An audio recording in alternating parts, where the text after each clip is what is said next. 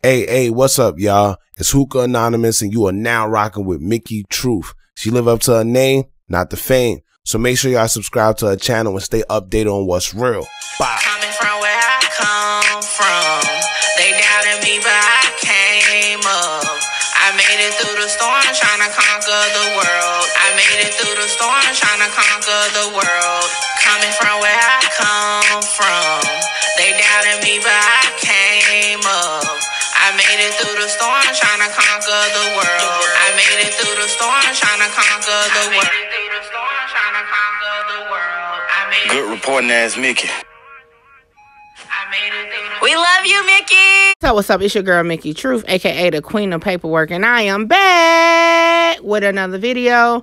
As always, y'all already know what we do over here. Truth Team, this is a special hearing. Today we are getting into, you know what, before I get into all that, all information contained in this video is for entertainment and educational purposes only. All information used in this video is per the Fair Use Act, and any conclusion that you draw is on you, not me. So let's get it. So here it is. I've been saying I was going to do it, so now I'm doing it. Quando Rondo update from the Truth Team, and y'all already know how we do it. We just go through the headlines and see what we can verify, what we cannot. So the question of the week is, did Quando Rondo house get raided by the police and the feds? Well, y'all know what I had to do. Go to Google and first type in if any local news article picked it up. So this is what I found. Let's check it out. They were woken to law enforcement pounding on the door, threatening to break it down. They told us no one in the home is connected to a gang, and any weapons found inside the home were legally purchased. At the end of the search, we watched as FBI agents carried out a box filled with envelopes and other documents.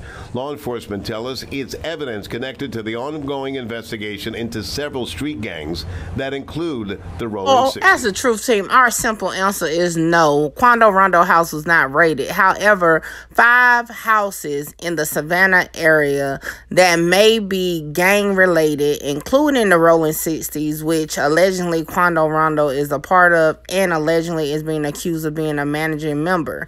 However, it's a collective, and then I just want to point to a particular word of an organization or department that's involved, the FBI. Would it set the groundwork that eventually maybe some Fed charges will be coming down the pipeline?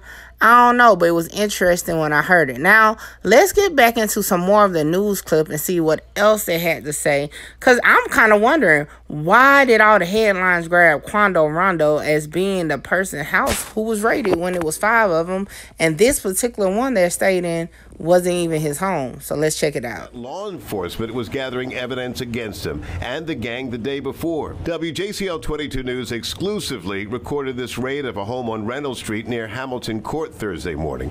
We learned it was one of 5 houses in Chatham County that a joint team of officers from Savannah Police, the Chatham County Narcotics Team, and agents from the FBI and the Alcohol, Tobacco, and Firearms searched from 6 o'clock in the morning until almost 9. Law enforcement sources tell WJCL 22 News they were looking for evidence connected to the Rolling 60s gang, which they describe as violent and connected to... So, Truth Team, in my opinion, the reason why Quando Rondo is being the center point is like many other cases. It's because he's a celebrity on the case, on the indictment. From our understanding, no other celebrities are listed. Now, what I will say is in that news clip, it does say that 2 occupants of that home were arrested and they are included on Quando Rondo's indictment. So I think it was more so of a wordplay for the title. However, it doesn't take away from the fact that Quando Rondo is indicted on serious charges, including conspiracy. No, not a RICO, not racketeering, but conspiracy. Now, with the presence of the FBI on the scene of raids that includes fellow defendants on his indictment, possibly, maybe it may be lifted up to a federal level. Maybe it'll even be lifted up to a RICO.